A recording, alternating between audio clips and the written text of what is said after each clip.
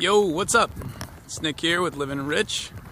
I'm on my way walking to go on a first date with this girl I just met yesterday. And yes, also while I'm walking, I was listening to this book called The Future of God by Deepak Chopra. It's really funny. I just love listening to his accent. He reads it himself. But I found myself in the first part of the book being irritated with what was being said, or like I felt it being uncomfortable because it's I've kind of not had any set stance on belief of God or religion, whether for or against it. And with him talking about God, it kind of lit up an uncomfortable response in me, and I was very tempted just to quit watching or quit listening to the audiobook and just go on, move on to the next audiobook where I felt a little more secure and safe. I persisted a little bit, and today I decided to give it another chance. And it's still very new, and like I kind of understood.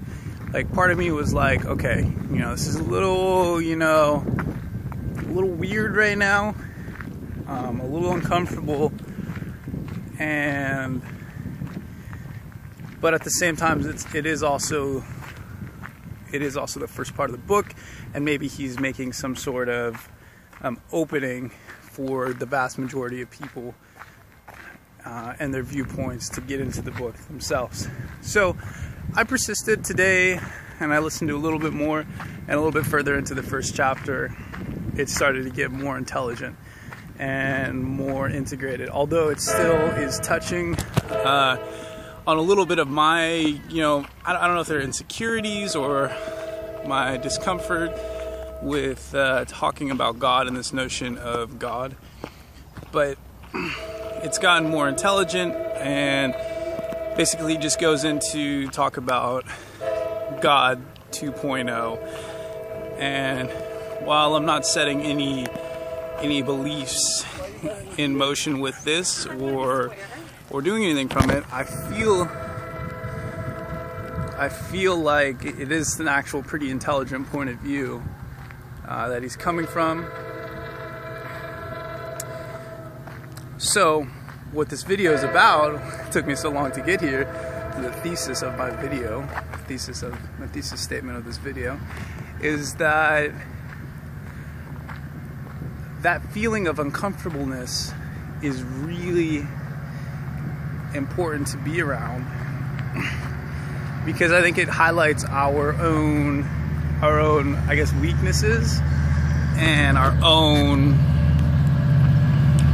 shortcomings, really, or even just things that we've procrastinated with looking into as people. We haven't examined enough or clarified enough to ourselves or for ourselves, and therefore we're uncomfortable having someone else tell us about it or talk about it around us.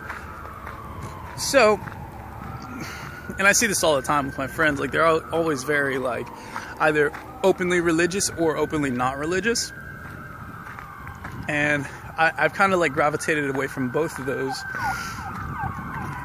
openly believing in God and openly not believing in God. And my kind of point of view is that you don't really need to believe in it. You don't really need to believe in what's real. So, and then also that God is just another word, another name for something. And I think that sometimes we put different meanings on what God means. So, to avoid that, I just want to avoid that conversation altogether, at least right now, and get back to the point that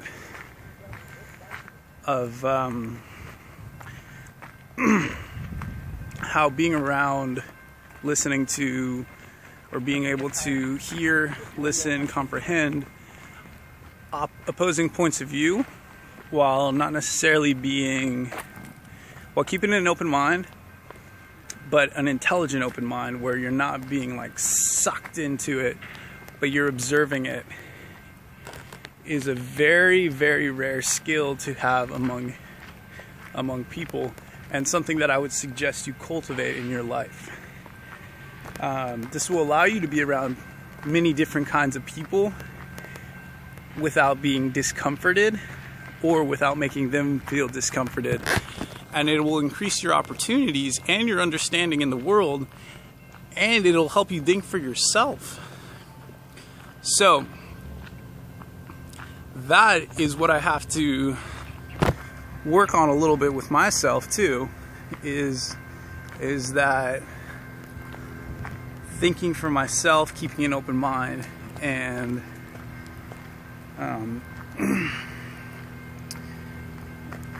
and being open and accepting of other people's ideas, while at the same time not being sucked into it, you know what I mean? And maybe you can work on that too, if that sounds like something that you feel is beneficial to you. Okay, well, that's about it. I'm off for the day. Y'all have a good one now. Thank you, bye.